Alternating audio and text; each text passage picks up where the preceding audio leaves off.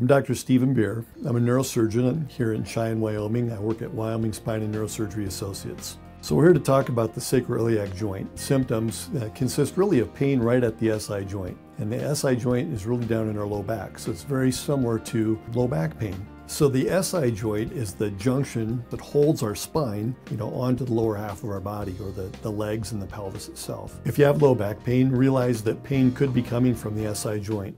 We now have new tools and new methods to treat SI joint pain. Having your back fused will put excess stress on the joint. Other things like falling down, lifting heavy things, repetitive motion type injuries, all of those kind of things can cause injury to the SI joint and cause the SI joint to become painful.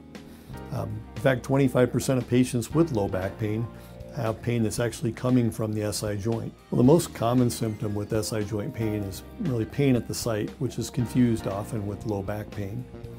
Patients will describe pain just off to the side of their spine in the low back region. Conservative treatment options for the SI joint would be things like medications, like non-steroidal anti-inflammatory medications, physical therapy, and we can do injections into the SI joint, which work really well.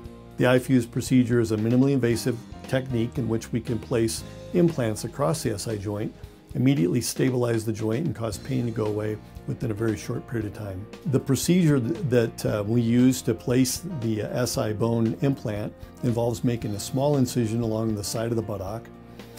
Through the small incision, we use instruments that are minimally invasive, and they allow us to place 3 small triangular implants across the joint, which then cause the joint to fuse. So there were many studies done, and all of the studies showed such excellent results that almost all the insurance companies now have adopted the procedure and allow us to do the procedure for patients. With the iFuse procedure, the incision is very small.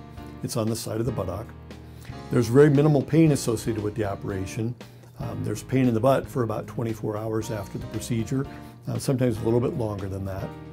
Patients are asked not to put weight on the side that's fused. We have them use a walker for 1 month after the procedure. So after you've had your SI joint fused, you can go back to doing activities as normal. There's absolutely no limitations in your lifestyle or things that you have to look out for in the future.